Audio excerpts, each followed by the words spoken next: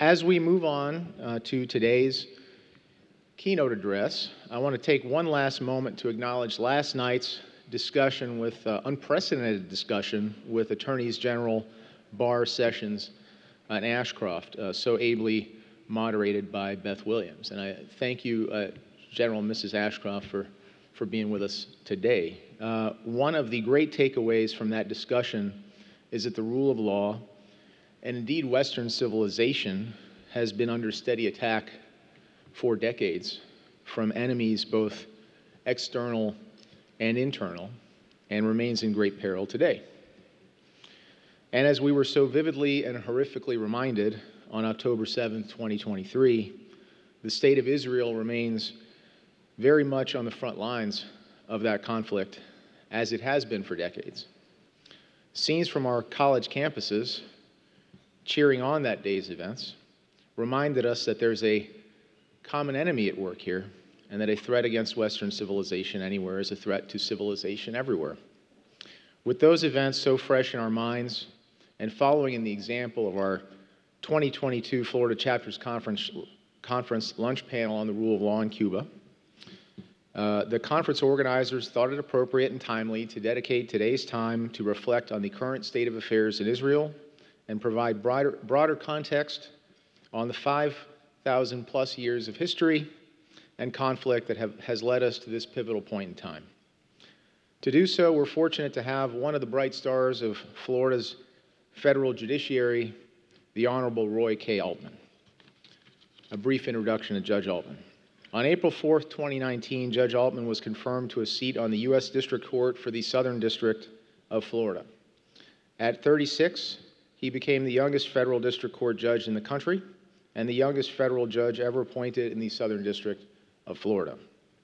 Judge Altman received a BA from Columbia University, where he played quarterback on the football team and pitched for the baseball team, earning all Ivy honors. I personally have compared him to the great Sid Luckman. Look him up, one of the greats. Judge Altman received his JD from the Yale Law School, where he was projects editor of the Yale Law Journal. After law school, the judge clerked on the 11th Circuit Court of Appeals for the Honorable Stanley Marcus. Judge Altman then became a federal prosecutor at the U.S. Attorney's Office in Miami, where he twice received the Director of the Executive Office of U.S. Attorneys Award for superior performance by a federal prosecutor. In 2013, Judge Altman was named Federal Prosecutor of the Year by the Miami-Dade Chiefs of Police and the Law Enforcement Officers Charitable Foundation. In 2014, Judge Altman became a partner at the Miami law firm of Podhurst Orszek, where he very ably represented the victims of airplane crashes and bank fraud conspiracies until taking the bench in 2019. I am proud to call Judge Altman a colleague and a friend, and honored to introduce him here today. And I hope that as you reflect on Judge Altman's talk today, I hope that you all join me in silently praying for peace in our time for the benefit of all the people in the Middle East, whether Jewish, Muslim, or Christian. Let's give him a warm Federalist Society welcome. Ladies and gentlemen, Judge Roy Altman.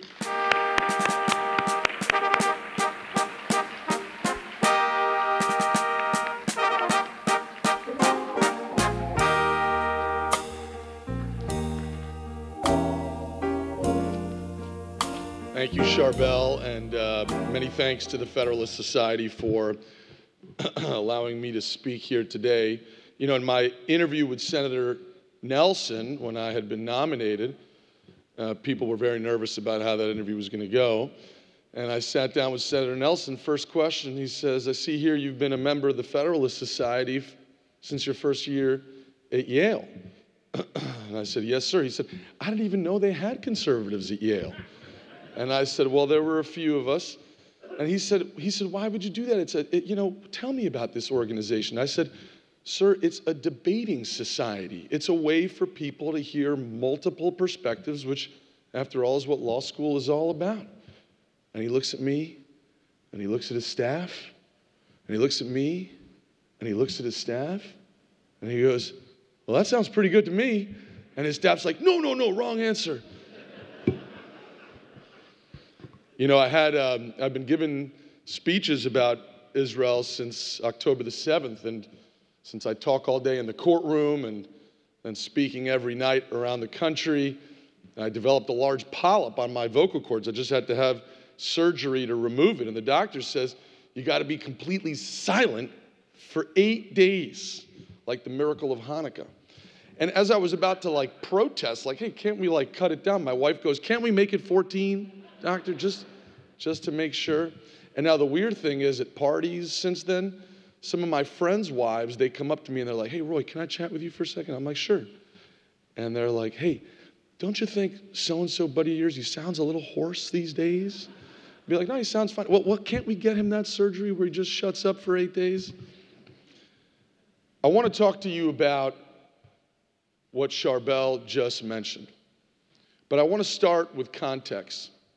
On October 7th of 2023, thousands of Hamas and other terrorists, including about 1,000 Palestinian citizens, raided Israeli villages, towns, and kibbutzim in what we call the Gaza envelope, the people who live on the border with Gaza. When they crossed the border, of course, they invaded a sovereign country, and they had done so in direct violation of a prior ceasefire that most people forget about today that had persisted on October 6th and October 5th and October 4th, all the way back to the last war. And they killed everyone they could find. They killed women and children and babies. They killed children in their parents' arms. They killed septuagenarians and octogenarians and Holocaust survivors. They beheaded them. They strangled them. They mutilated them. They raped hundreds of women. In fact, if you'll remember the videos of many of the hostages who were brought back kicking and screaming across the border into Gaza, many of the women's pants were dripping with blood because they had been gang raped so viciously. And then, of course, they took 240 Israelis hostage, brought them back across the border, and held them in holes, hundreds of feet beneath the ground, surveilled by real-life monsters. Some of those hostages have been released and have told uncountable stories about rape, humiliation, and torture during their captivity, and 136 of them, including a baby who just turned 1 year old, are still in captivity in Gaza.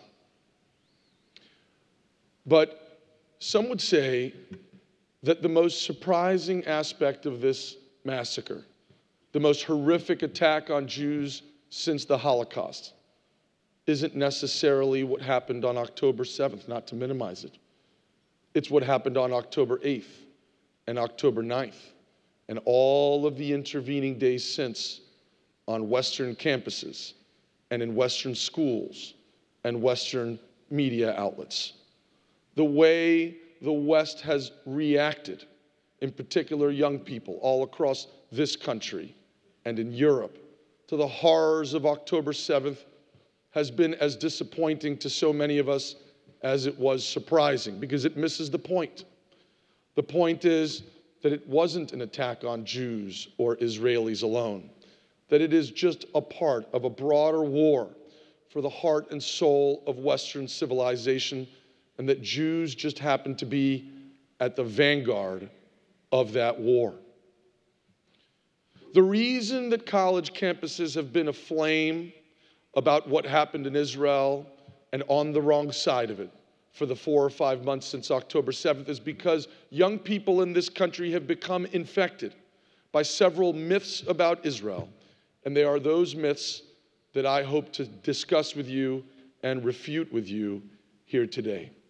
The first myth, the most important myth, the myth that you hear over and over again, is that Jews are colonists in the land of Israel. That Jews are the latest manifestation of white colonialism in the world. And yes, October 7th was terrible, but they say decolonization is an ugly thing. We've seen it over and over again. Why would we expect this to be any different? Folks, nothing could be further from the truth. The fact of the matter is that Jews are indigenous to the land of Israel. We'll start in 1208 BC. That's over 3,200 years ago.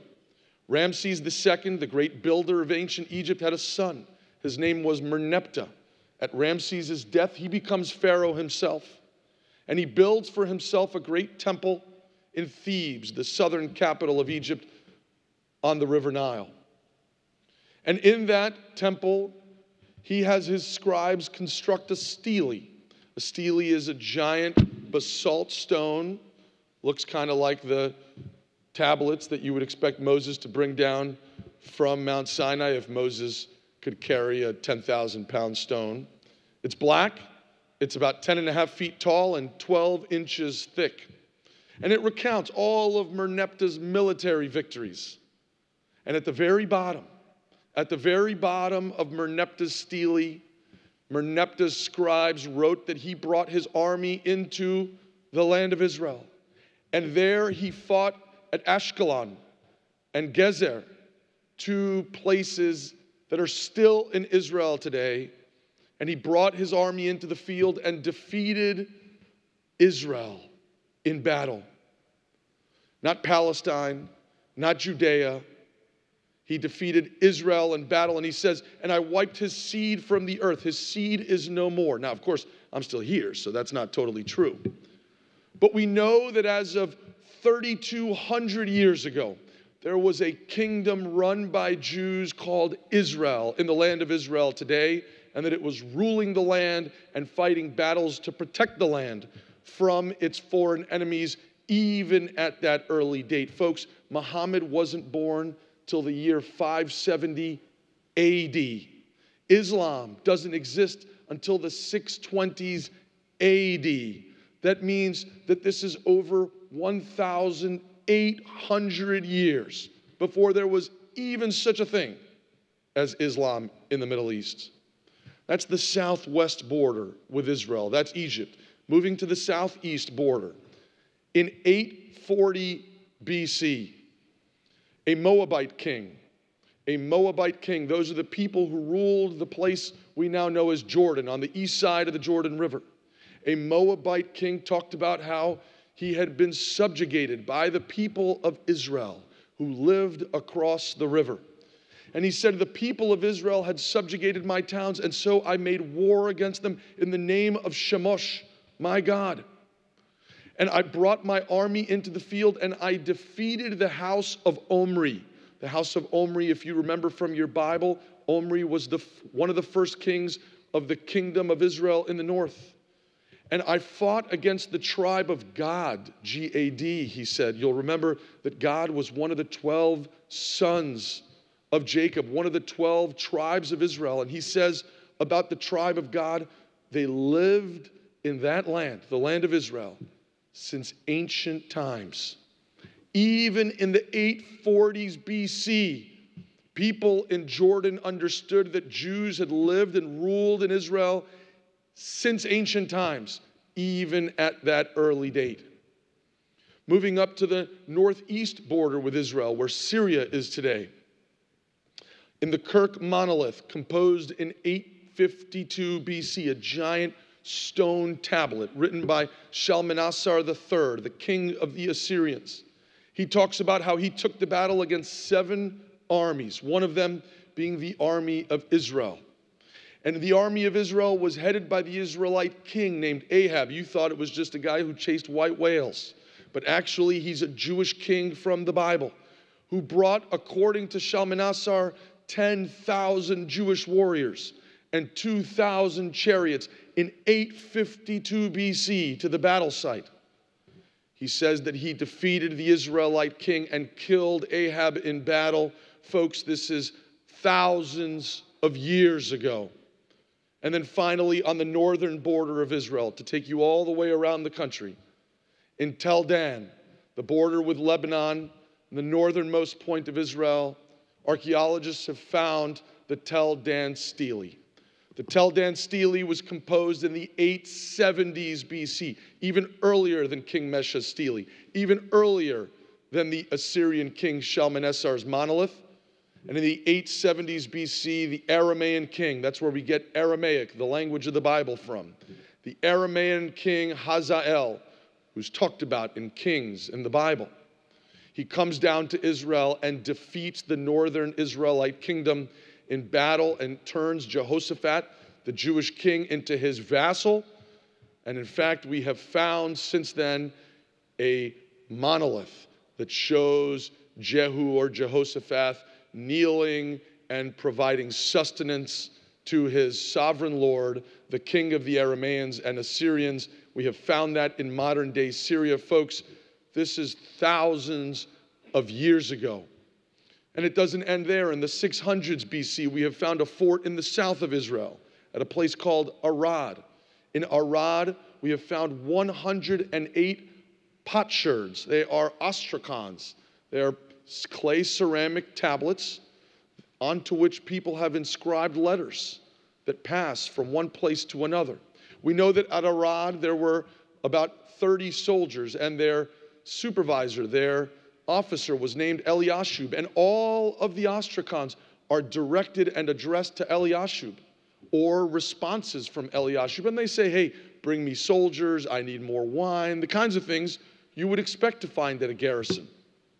Guess what, folks? All of them are written not in Arabic, not in English, because, on TikTok they think we Jews were from Brooklyn, Not in Polish or Russian or Yiddish.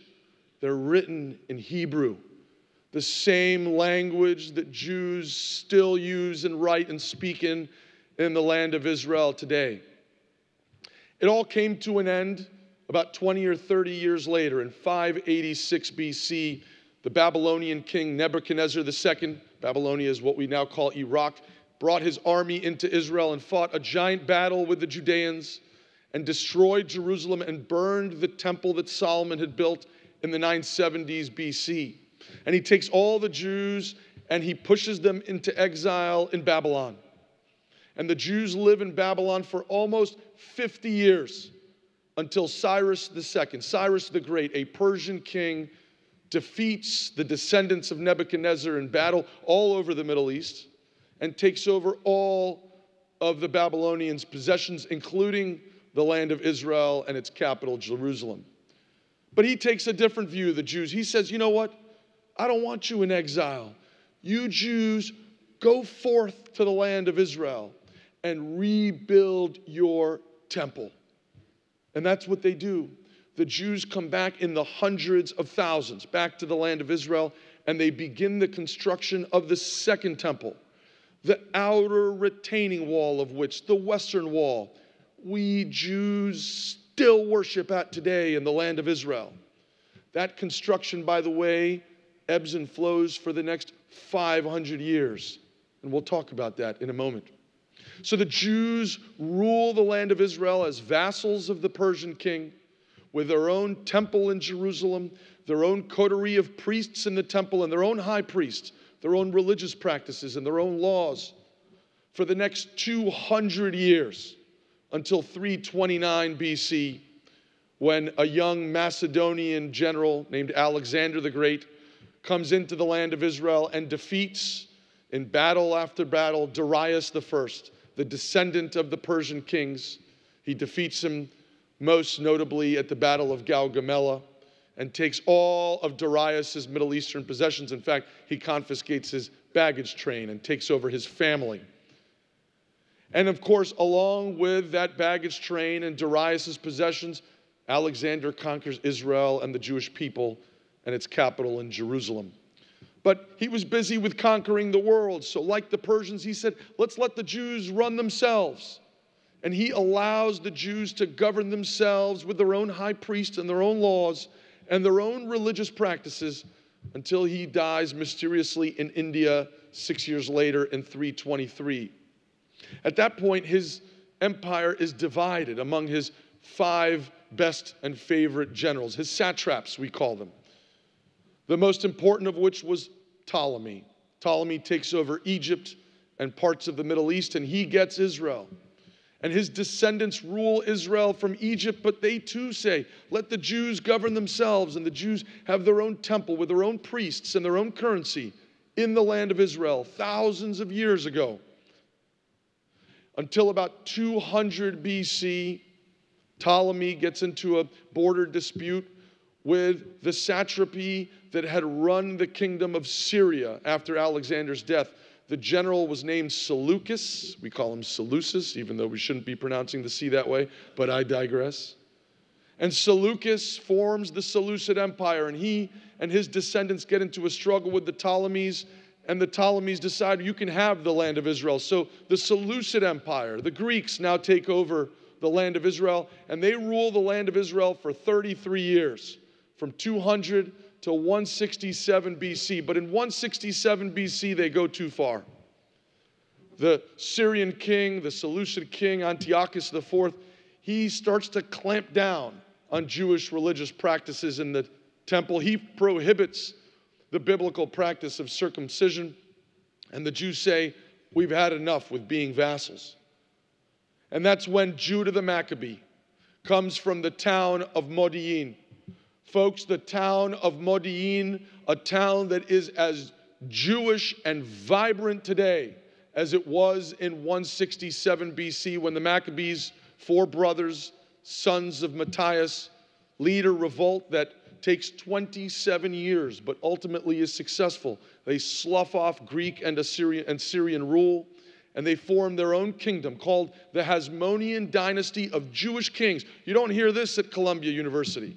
In 140 BC, a dynasty of fully sovereign Jewish kings takes over in the land of Israel with their own priests in the temple, their own currency, their own laws, their own religious practices, no longer sovereign to any foreign power.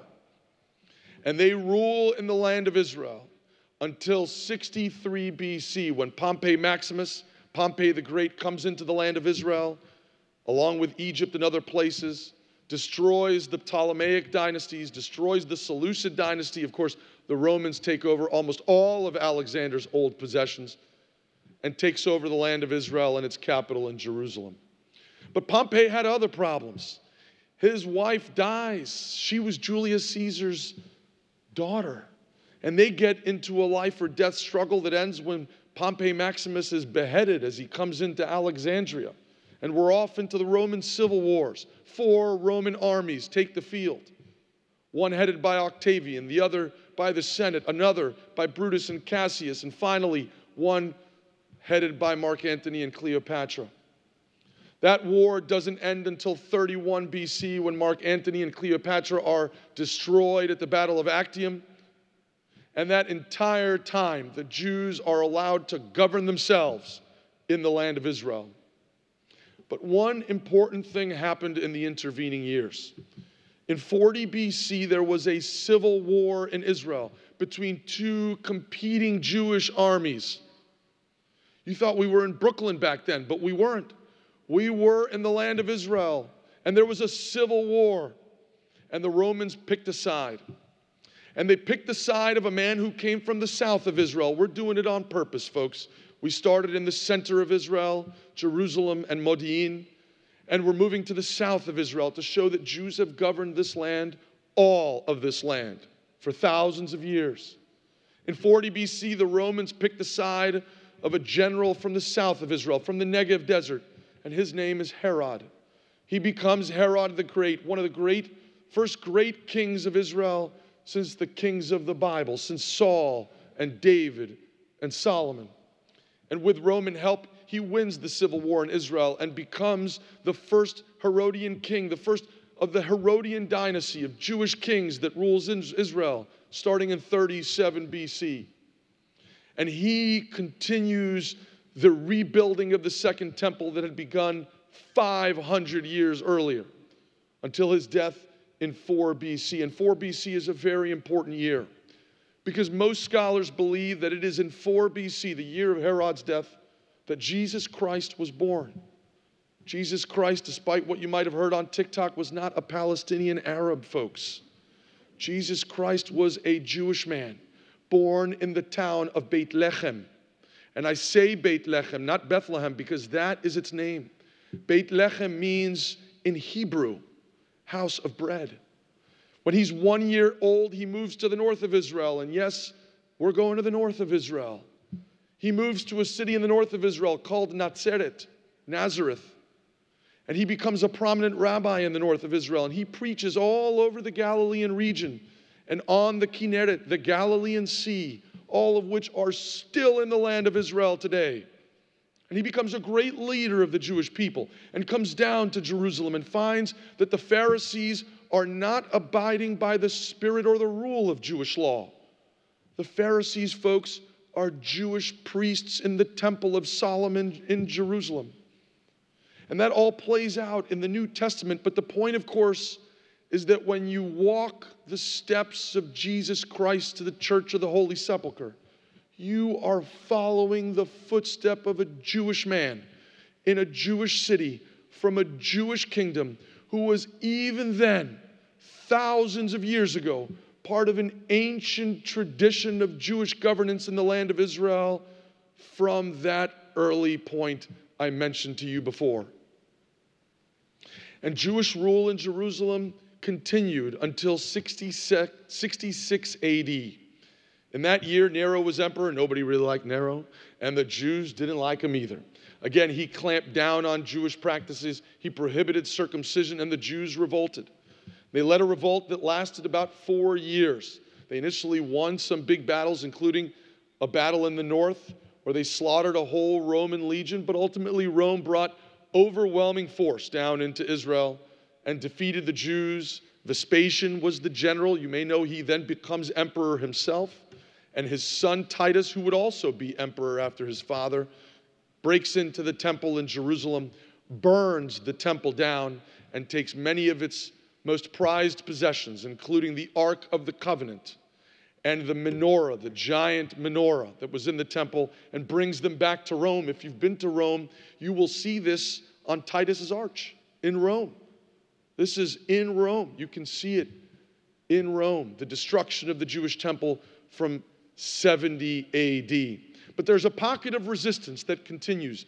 Jews continue to fight a guerrilla war against the Romans for 3 years, all throughout the southern desert, throughout the Negev, and throughout the places that were attacked on October 7th. They get cornered at a winter palace on the eastern edge of the desert near the Dead Sea. And there's about 200 of them and their families up on the top of this palace. And that is where King Herod had built his winter palace. It's called Masada. Folks, I have been there on many occasions with my family. It is still in Israel today. Actually, my family, there's a big joke in my family there. The way you measure my trips to Israel is you've got Roy this big at Masada, Roy this big at Masada, Roy this big at Masada. Roy keeps getting bigger. Masada stays the same size. Ultimately, the Romans lay siege to Masada, and the Jews, rather than become slaves, kill themselves on the top of Masada. And we have still found the potsherds, the lots that they drew to decide which order they would kill each other in, because each man killed another man who had the lower number until the last man killed himself. Those potsherds are in Hebrew, folks, 2,000 years ago. The Jews then are ruled very tightly by the Romans until 132 AD, when again it gets to be too much, and another Jewish revolutionary from the north, Simon Bar Kokhba, Simon, son of the star, comes down with a Jewish army and sloughs off Roman rule for 3 years, rebuilds the kingdom in Jerusalem, and issues his own currency. Folks, you can go to the British Museum and see these coins.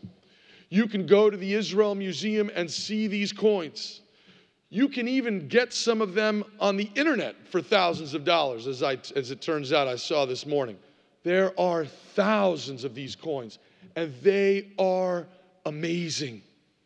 On the front part of the coin, there is the facade of the Second Temple.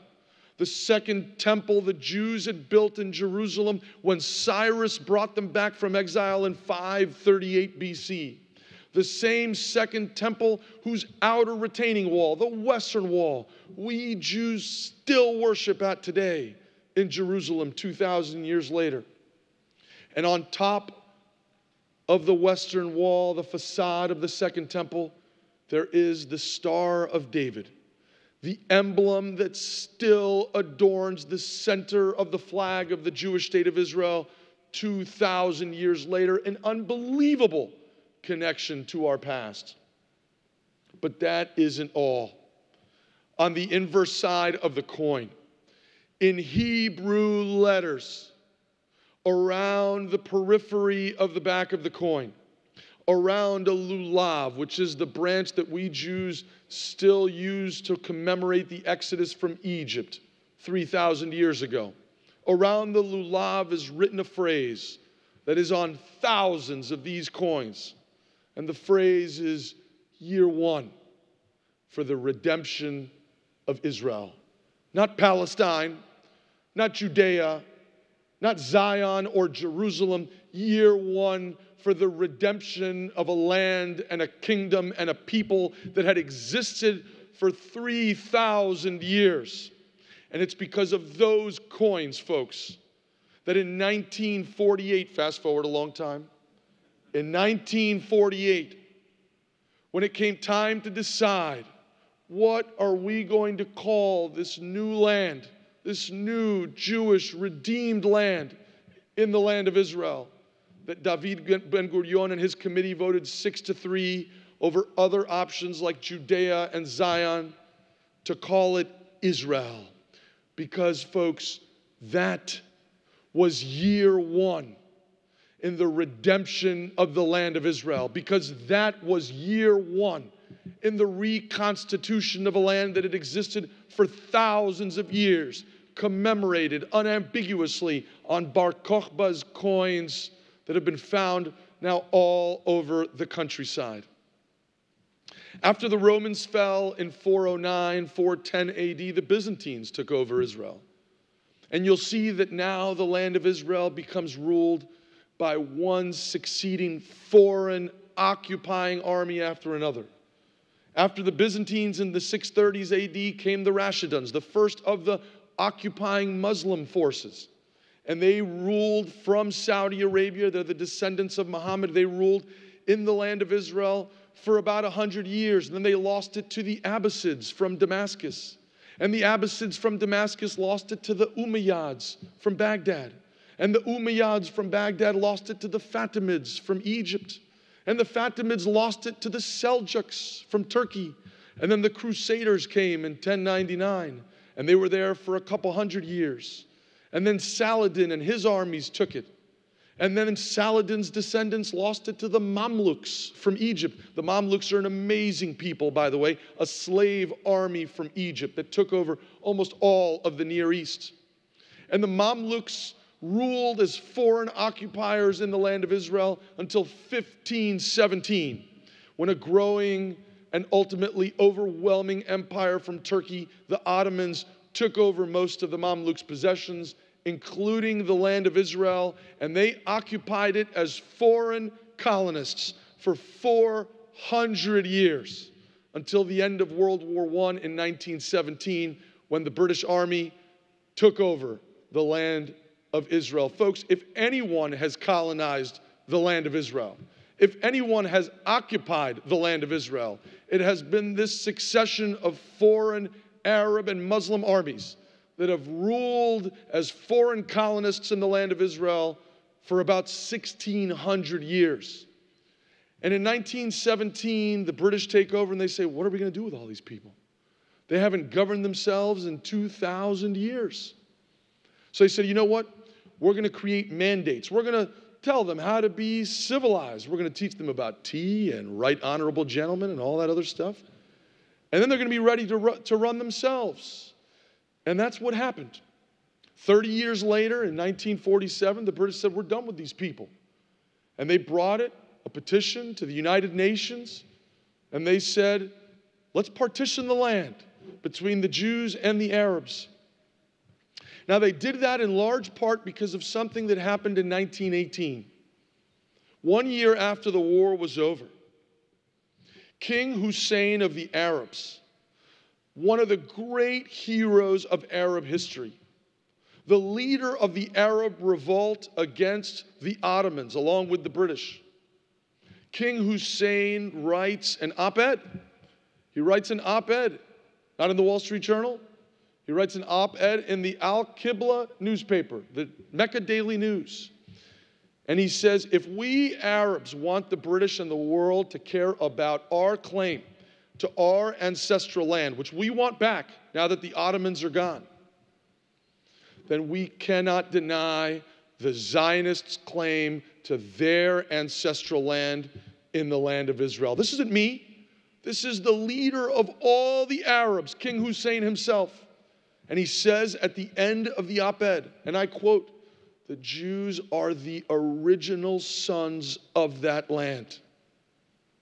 And if you don't care about King Hussein, 9 months later, on December the 29th of 1918, King Hussein's son, Prince Faisal, who becomes king of Iraq, the first king of Iraq, who was the general with T.E. Lawrence, if you've seen Lawrence of Arabia, who was the general with T.E. Lawrence, who led the Arab armies in their heroic assault against the Ottoman Empire at the end of World War I.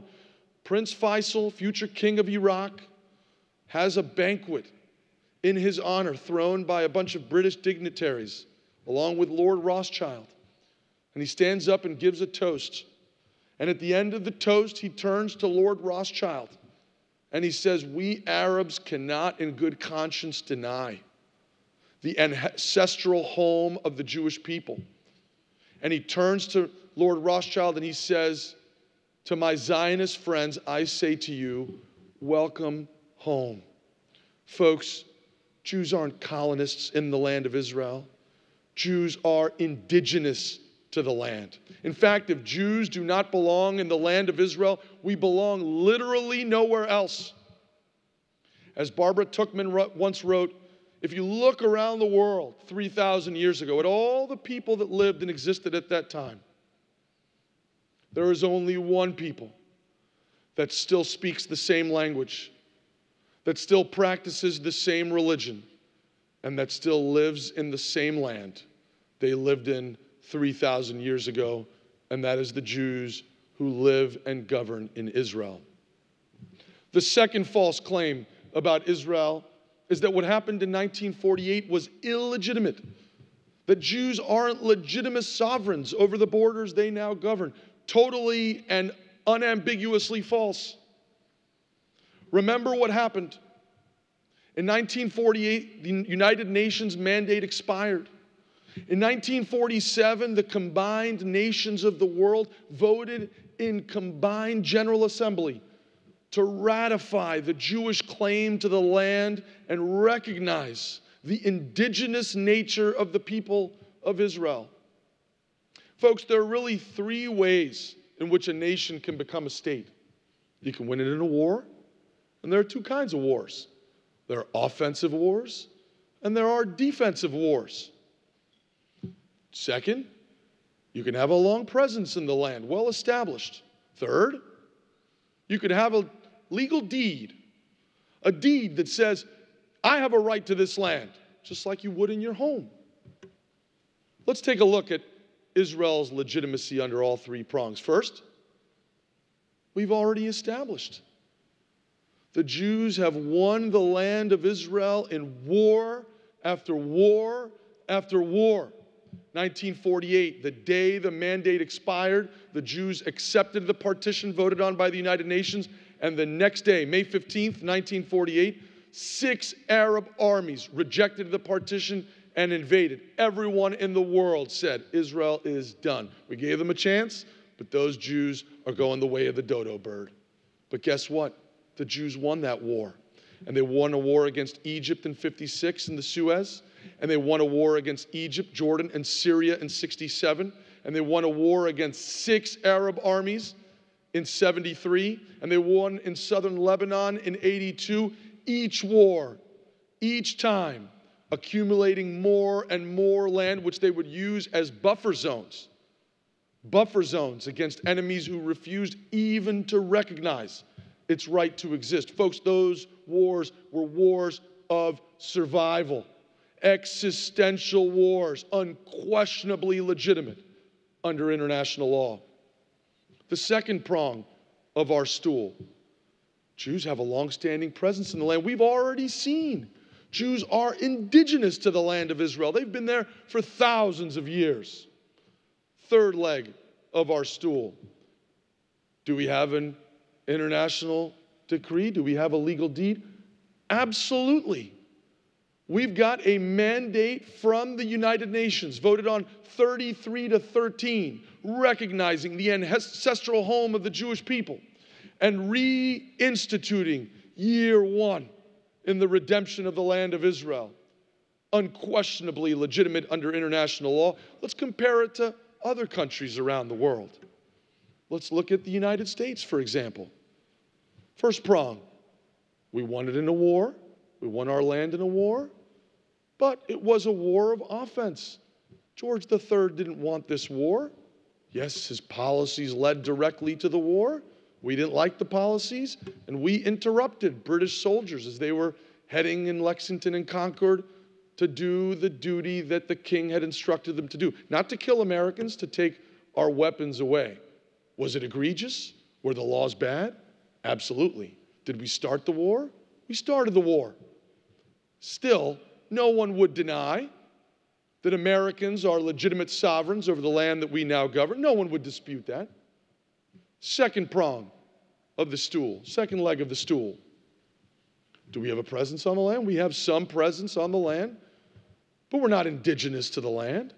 We haven't been here for thousands of years. We got here in 1607 as Englishmen. We were Englishmen at Jamestown. It wasn't really until 1761, as Professor Amar has written extensively, that we started to consider ourselves Americans. It was at a trial in Boston where James Otis was the plaintiff's lawyer, and John Adams and Samuel Adams were young men seated in the gallery, very much moved by the patriotic things James Otis was saying. And John Adams would write years later, it was, quote, then and there that the child revolution was born, end quote. And of course, 15 years later, that led directly to the separation. It was in that courtroom in 1761 that we, for the first time, started to say, you know, we're different than they are, and they aren't treating us right. Is it legitimate under international law? It's unquestionably legitimate under international law. Third prong, do we have a document? Well, we have the greatest document of all time. We have the Declaration of Independence. And it was written by, and it was voted on by, well, us ourselves. We declared that we are an independent country. It was written by Thomas Jefferson and edited by the other four members of the Committee on Style. John Adams, Ben Franklin, Roger Sherman, Robert Livingston, all Americans, all patriots, all rebels. And then it was put to a vote of the Continental Congress and it was ratified. We don't have an international decree, at least not at that time. But folks, no one would deny the legitimacy of our government or our sovereignty over the land. It would be absurd by comparison for a Cherokee tribesman and his 2,000 or 3,000 buddies to go to Atlanta tomorrow morning and murder 1,200 of our citizens, or to be exact in per capita numbers, 40,000 Americans in Atlanta, Georgia, and then to say, well, I was just reclaiming my ancestral land, so you can't be upset. It would be absurd for a Mexican national to cross the border and murder 40,000 Americans in San Diego and to take 4,000 of them hostage back to Mexico and hold them in holes against their will because he was just reclaiming his ancestral land. No one would dispute that that would be both amoral and illegal under international law.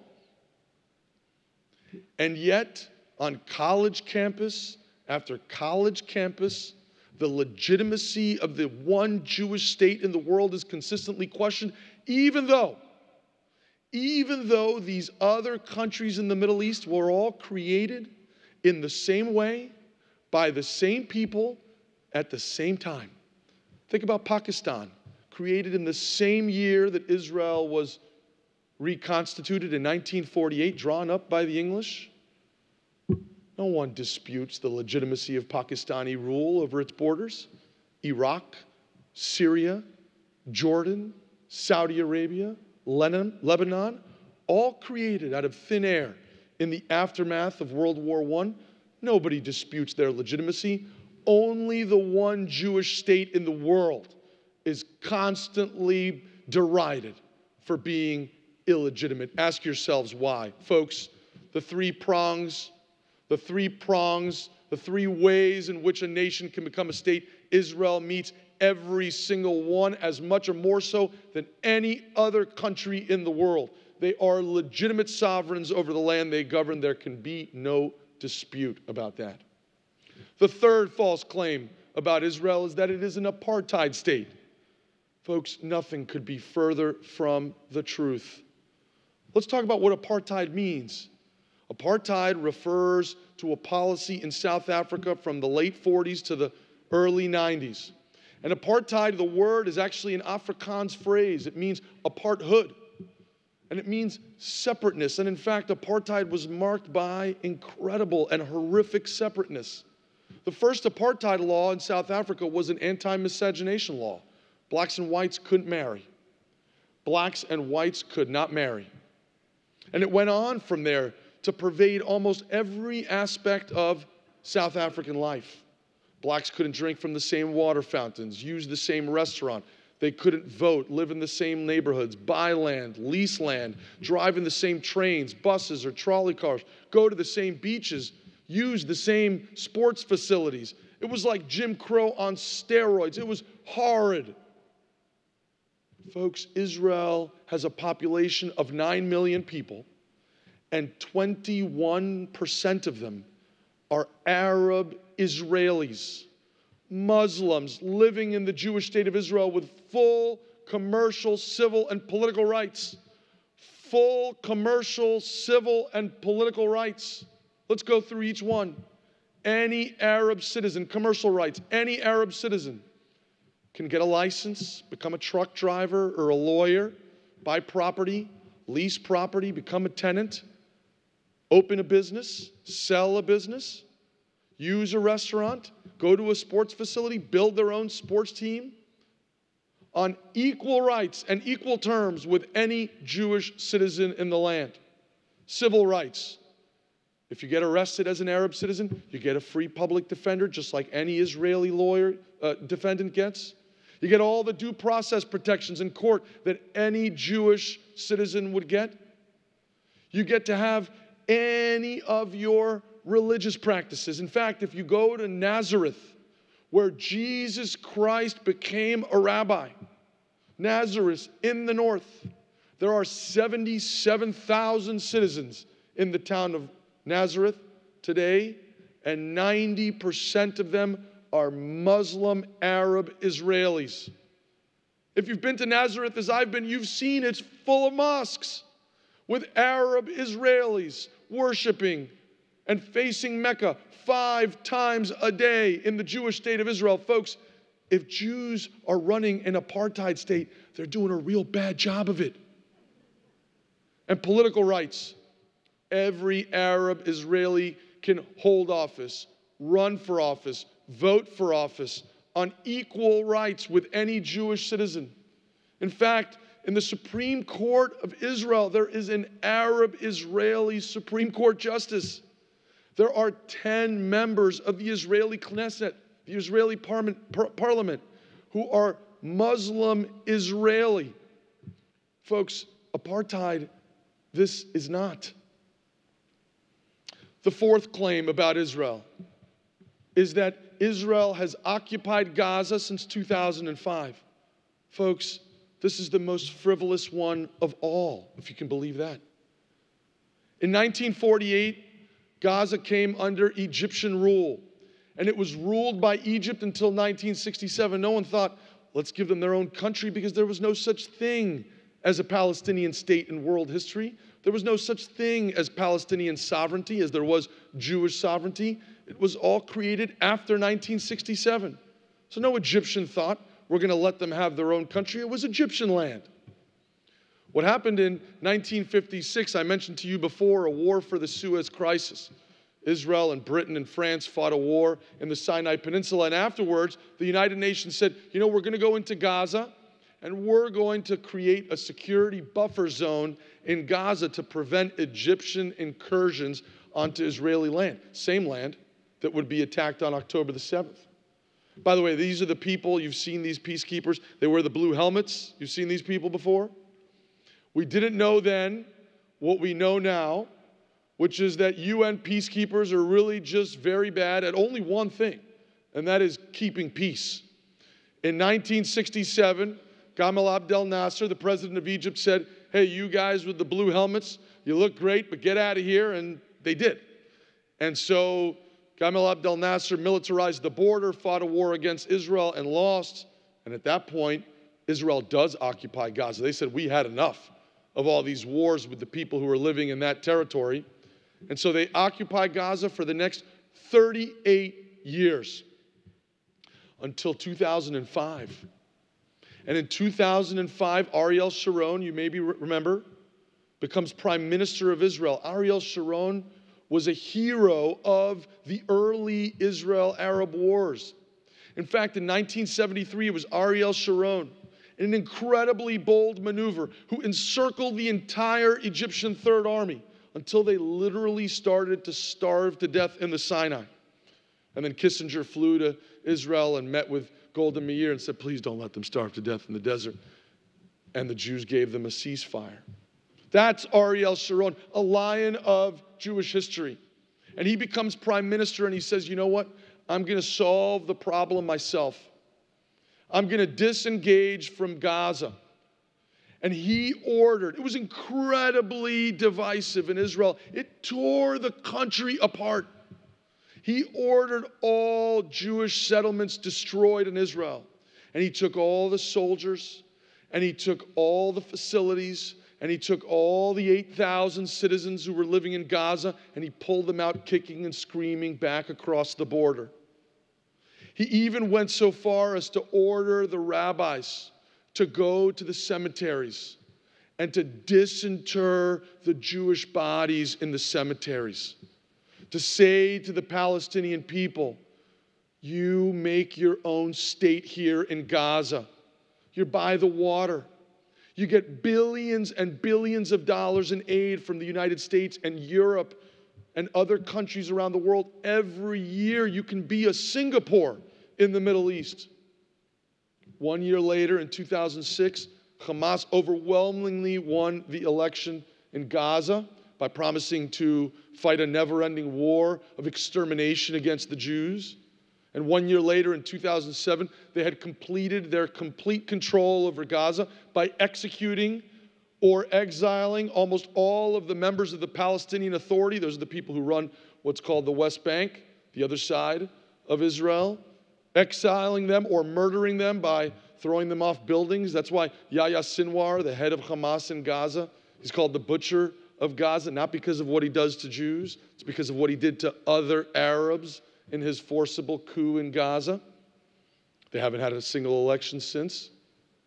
And many people believe that the many wars that Hamas has started with Israel since 2005, including the war on October 7th, were a direct result of Israelis disengaging from Gaza in 2005. Whatever else might be said about Gaza, the claim that Israel has occupied Gaza since 2005 is utterly and verifiably false.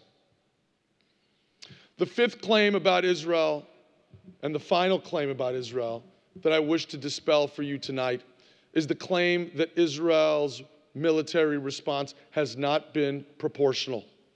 Has not been proportional under international law. Before I do that, let me say one thing.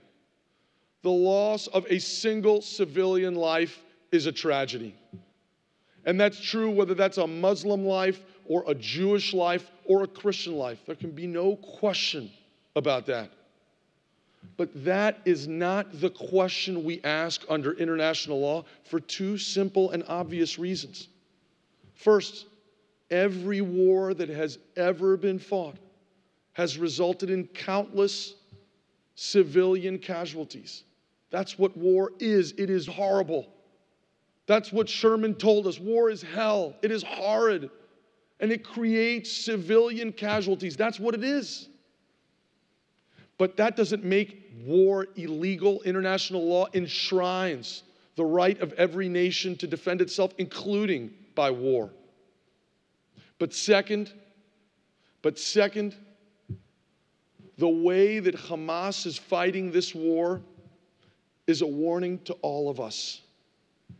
It's a warning to all of Western civilization, because Hamas has re-engineered the laws of war.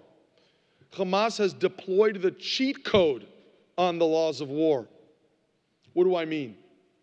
They've realized that if I am bad and I kill Jews, well, then I will be killed. And I don't want that. But if I am doubly bad, I kill Jews, and then I embed myself in my own civilian population, thus endangering the lives of Palestinian civilians, then I can get away with it. We lawyers deal with this all the time. Imagine a defendant steals money from a plaintiff. Plaintiff hires a lawyer, sues in court, brings a lawsuit, gets depositions, some discovery, gets his day in court, gets some money back, some redress. But imagine that the defendant was so bad, that he was doubly bad, that he defrauded not just that one plaintiff, but hundreds of plaintiffs. Well, then he's going to have the attorney general and federal prosecutors all over him, and he's going to get indicted in federal court. And now the defense lawyers are going to come to the judge, and they're going to say, whoa. We can't do civil discovery now. You can't depose my client. We can't answer interrogatories. My client has a Fifth Amendment right against self-incrimination. What would we be saying if we allowed that?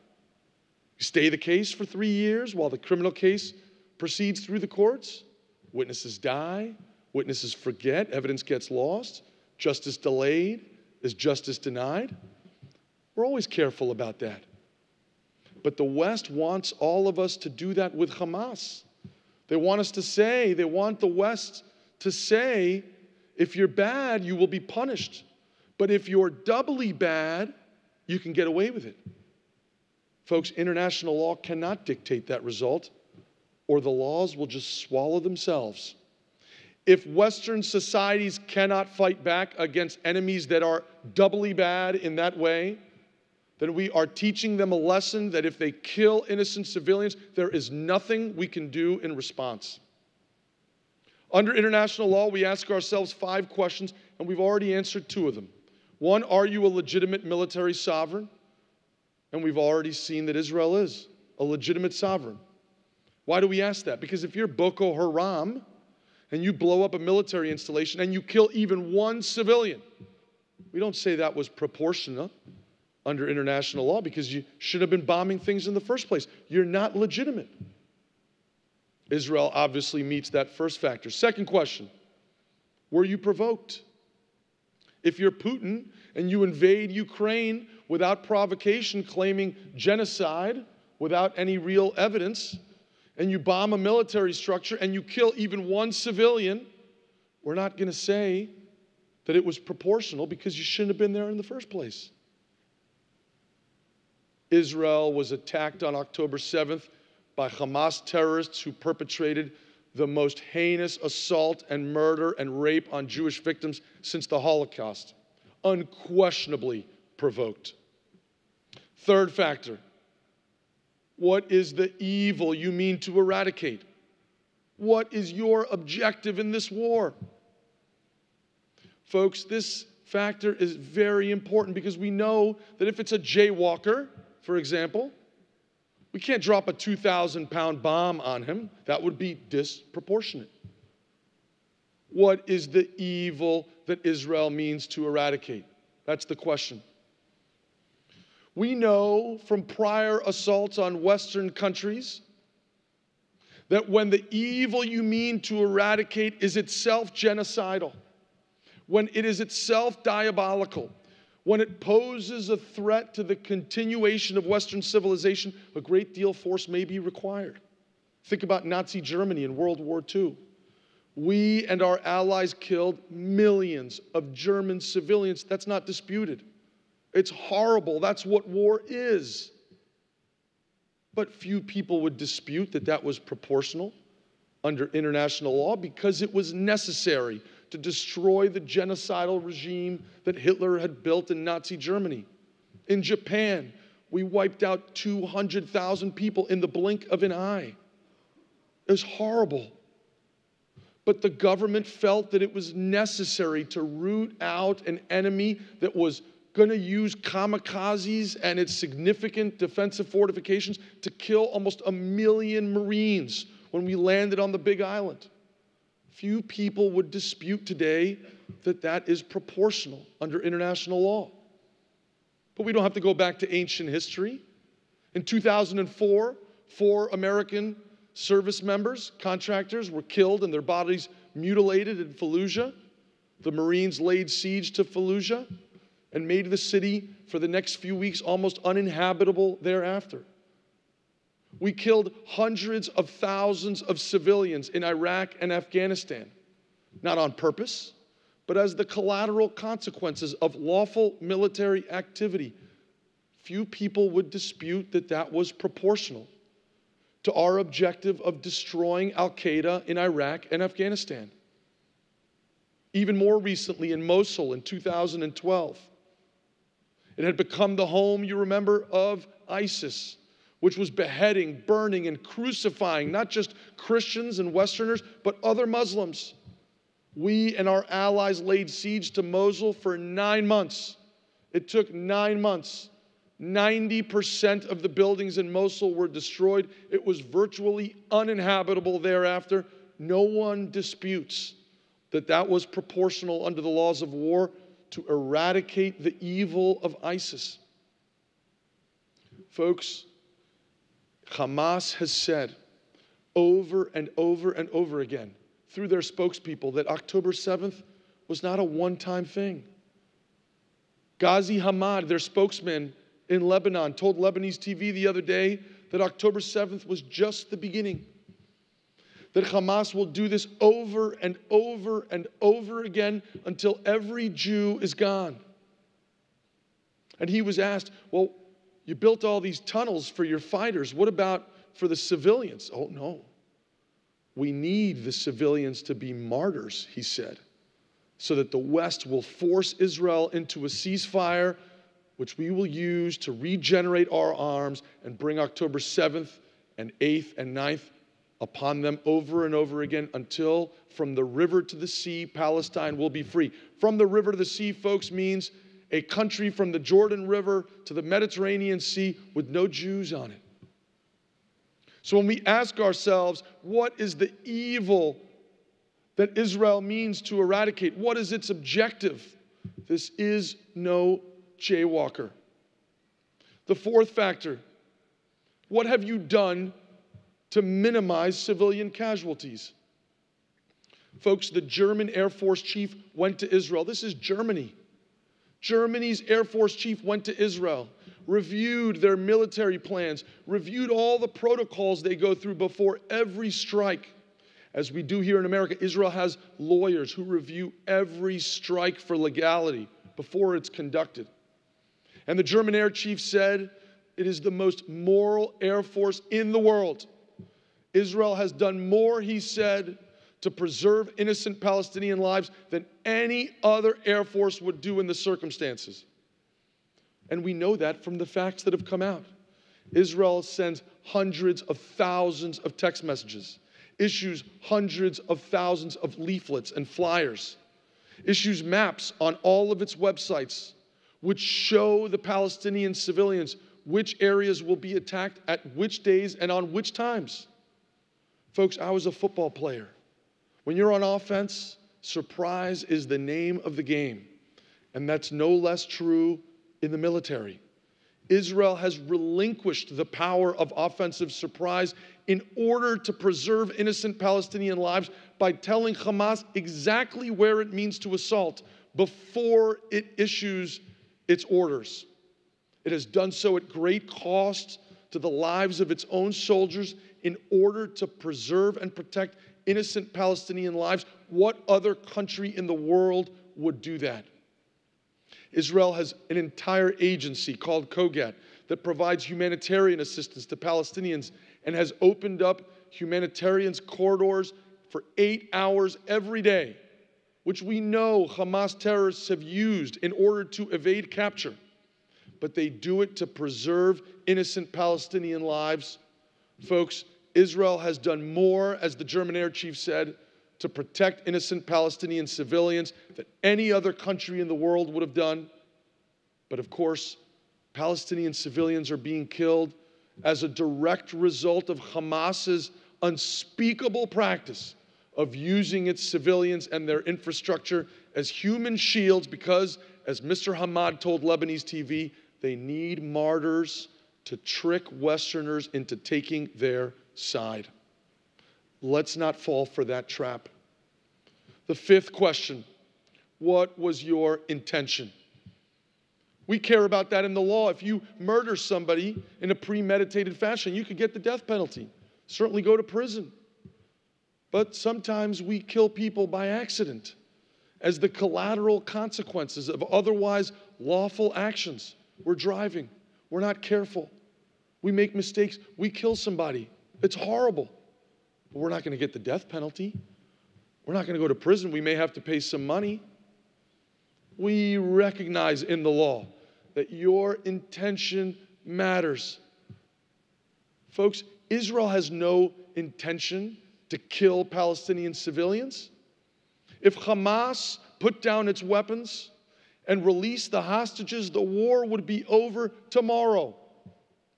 If Israel put down its weapons, as Ben Shapiro once said, there would be a second Holocaust.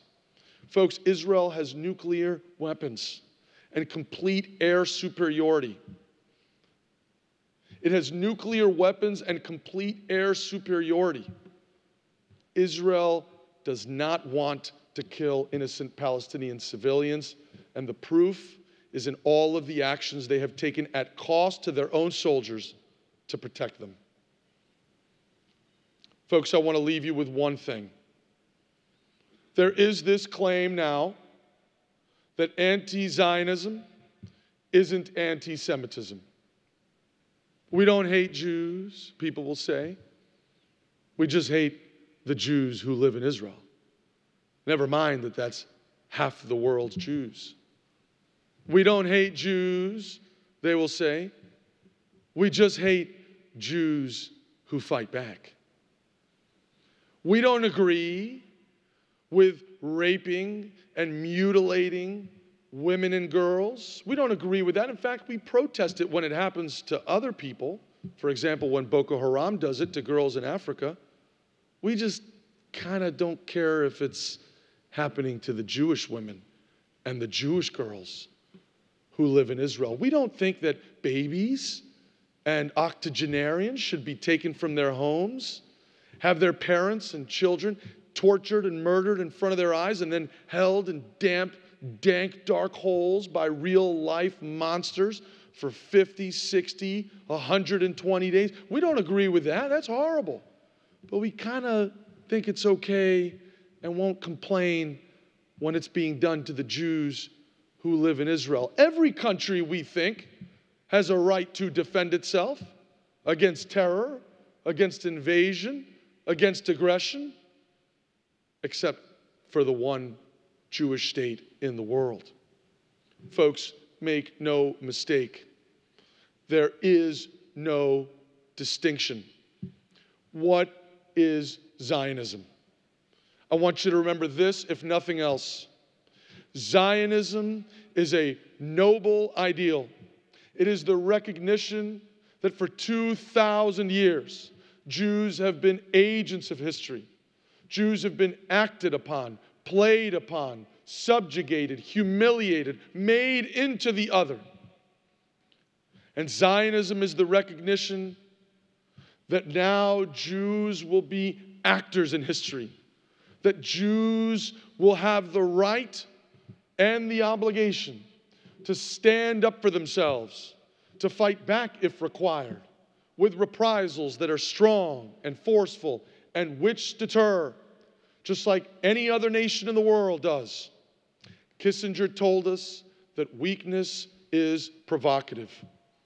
And if Israel gives a ceasefire to Hamas after the events that I have only begun to scratch the surface of for you here today, after the horrors of October 7th, before the hostages are released, before Hamas is demilitarized and destroyed, that weakness will be provocative for decades to come. That will be the end of Israel. So when you hear people crying out for a ceasefire on October 8th and October 9th before a single hostage has been released, when you hear even now people crying out for a ceasefire without demanding the return of the hostages or the demilitarization of Hamas, remember that what they are really saying is, you Jews go back to the firing squads of Babi Yar. You Jews go back to the camps and go into the showers and do not object. Take it like the Jews that you are. Take it without complaint like you've done for 2,000 years. So Zionism is the promise that we Jews will never go back to Babi Yar, that we will never go back to the camps, that we will never go back to Auschwitz and Dachau and Treblinka again, because we Jews, we the Zionists around the world, and we Americans as their greatest ally, we do object. And that is the meaning of Zionism. Thank you all very much.